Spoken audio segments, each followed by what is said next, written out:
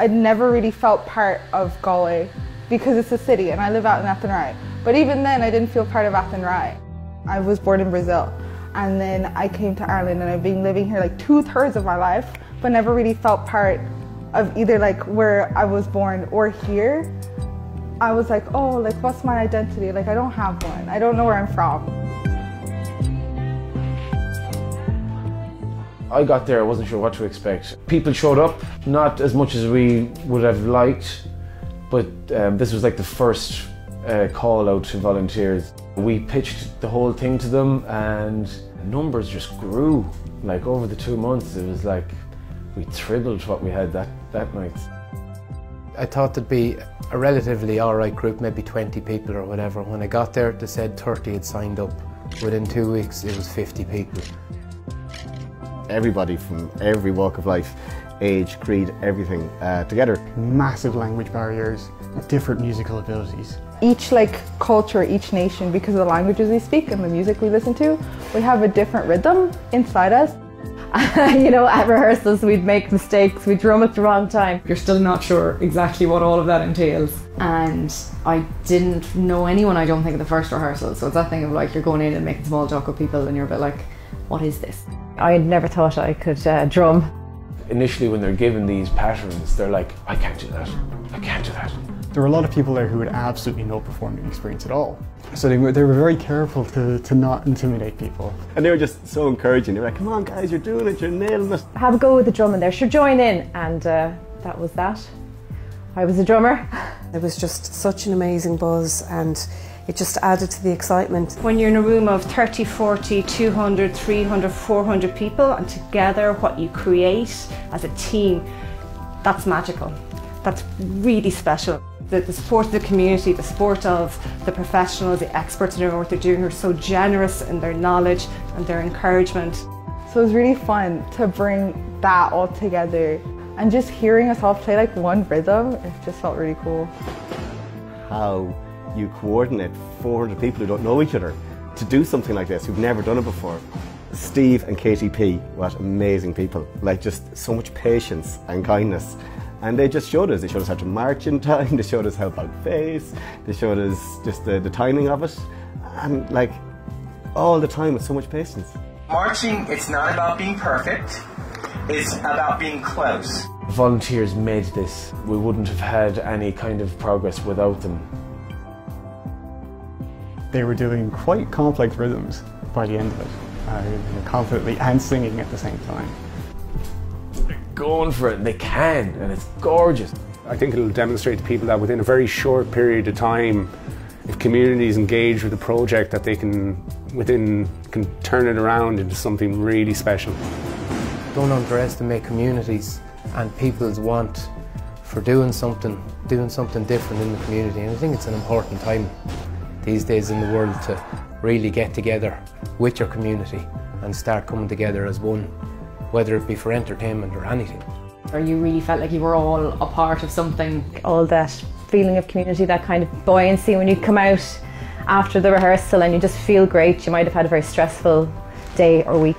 Every time left rehearsal just on a little high. All that deep breathing, working together in sync, marching, singing in time, beating in time, a sense of real achievement.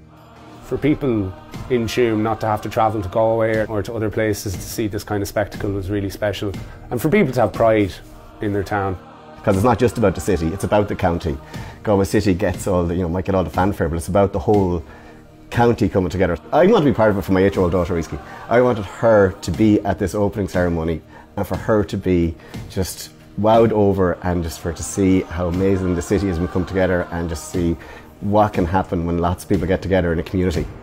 We have these special little pins that we're given as members of the community cast for the opening ceremony. So anytime now we're about town and we see this little phoenix, we can go up and go, hi, my name is Martina. I was part of the Slidell community cast. Who are you and what town are you at? All this, oh, I know your face. How do I know you? The connections. And what's beautiful now is I've got 400 new faces that I can walk through town and go, where do I know you from? Kind of like walking into just a big smiling room. It was almost like, I'm bringing in a cult. Everybody was smiling, everybody was happy. There's such a cross section of people. It seems drumming is good therapy for people because they come in and they're happy and they hit a drum and they leave happier, and you're kind of like, that's amazing. And they're all laughing and getting to know each other. And by the end of it, it'd be a brilliant, like you'd leave feeling much better. It's fun to be connected to people. Saturday night we were going to have the lighting of the town spheres. So each town throughout the fire tour had their own sphere. Those were transported into Galway, into the South Park. They were going to be lit, and we were going to have the lighting of the Phoenix. Can I tell you? Oh my goodness, there's like this giant phoenix, and then the phoenix was gonna fly over the like 7 town spheres. Like our energy will continue, you know, like we'll burn brighter in the future. I mean, the idea of it, down by the sea, Galway Bay, the kirks and the boats in the background, light and fire and turf and fireworks and music and drumming, and it sounds fantastic, and the one thing you can't control is the weather, whether that's the 7th of February or the 17th of July. I woke up in the morning and was like, right, it's ready, I'm ready, and my wife was like, it's not on. I got there and one of the other girls says to me, she goes, oh, it was cancelled. I go, what was cancelled? What are you talking about? It took a while to sink in because I thought, no, you know, they're not going to let that happen. The 2 rehearsals that we had for the opening ceremonies, we stood outside in the cold and sometimes raining for 2+ hours at times. And then suddenly this huge, massive metal bird on fire just flew between 2 poles. And we got to see that. It's a pity that everyone else didn't get to see that. All kind of came together. It was the first time you kind of saw what it was going to be. And it was so cool. It was going to be so big. And it made sense. But I was still upset about it. But it was okay. Because, well, not for everyone else that I told, who were really upset about it. When I told them, I texted them, they were like, oh no, what you mean? Oh, Anne, I'm so sorry for you. I'm like, I'm sorry for you. You're not going to experience what I experienced. I feel like what I gained from the whole experience didn't go away because the final performance was cancelled. Nobody was screaming or angry. Everybody was just delighted at the journey and the sense of community that had come from it. It was just a really eye-opening experience. I learned that I'm very excited about this year in Galway, and I just can't wait to see what's going to happen. I know we didn't get to see it, but if it's anything to go by, it's going to be a great year in Galway. Every town still got to see their filer show. Everybody still got a little piece of it, even if they didn't get to see it come together as a whole.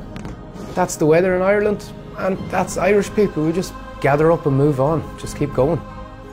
Memories are great, and they sometimes last and they sometimes fade, but what we're trying to create is a legacy, and I think in the kind of community that we've created through the cast, I think we've created that legacy. We've had volunteers come up and said, we want to keep this going.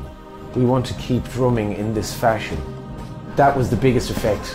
They wanted to keep this going. They did not want it to die. So many people are now going to get into performance of different kinds.